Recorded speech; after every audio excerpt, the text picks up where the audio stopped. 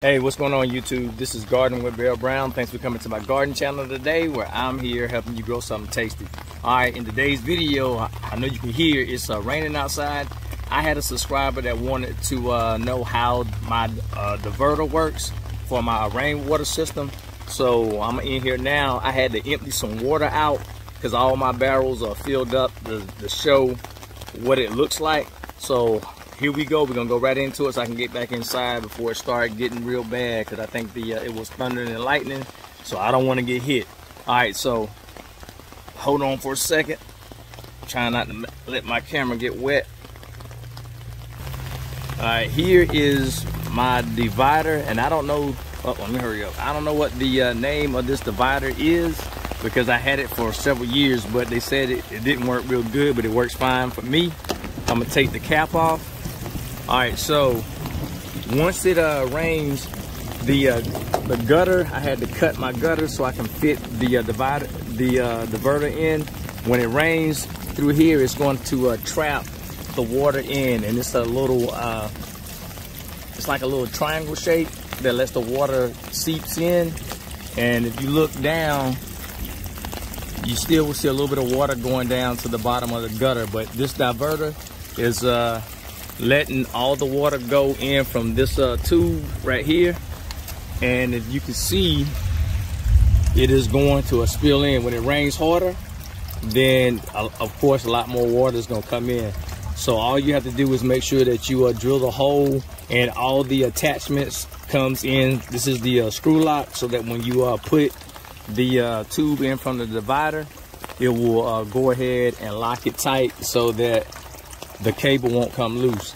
All right, but you can pull it out, and like I said, all the water, once it hits that little latch, it's going out the side of this tube, and then all it does is divert it into your water jugs, your water systems, water barrels, and all the water is trapped inside of your gallon drums. And these are 55-gallon drums. I have 6 of these, and I have the manifold that's at the bottom. And so when all the water gets here, it's going to fill up, and then I got holes at the bottom which you can't see, and it's connected so all the barrels will fill up from this first main barrel from the diverter, and they will fill up at the same level. That's the way I chose to do it. And once all 6 barrels are filled up, like I said, I had to drain some water out. When all 6 barrels are filled up, then all the water pressure will come back through this little channel, and it comes back here, and all the water will go back down through my gutter all the way out to the ground. So that's the way I made it. I didn't have another hole on the side gutters. Some people have an overflow drain. After it gets filled up, it goes back to my diverter, and then on down to the ground from my extended gutter at the bottom. And all you have to do is just, I'm not gonna pull it out, but when you get ready to put this in, you want to make sure that this end is capped. They send you everything that you need, because you don't want the water coming out here. You want the water to go all the way through that side hole. That's why you have the little screen right here, and the screen blocks a lot of the material from going through like this. You will have some that will go into your barrel, but that's all you need to know, is make sure that that end cap is on so the water won't leak here.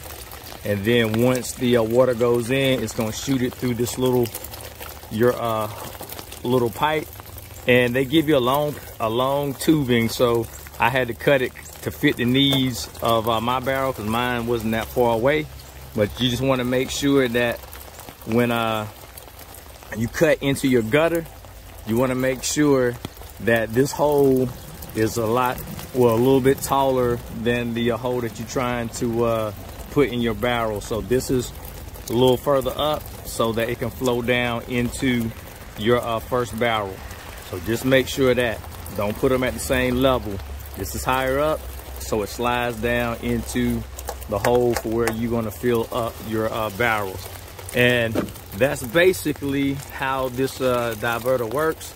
Like I said, I did some research and they said that this wasn't a good one, all the reviews, but I believe the only issue is you got to make sure that you get that triangle shape in so that it feeds the water into the hole.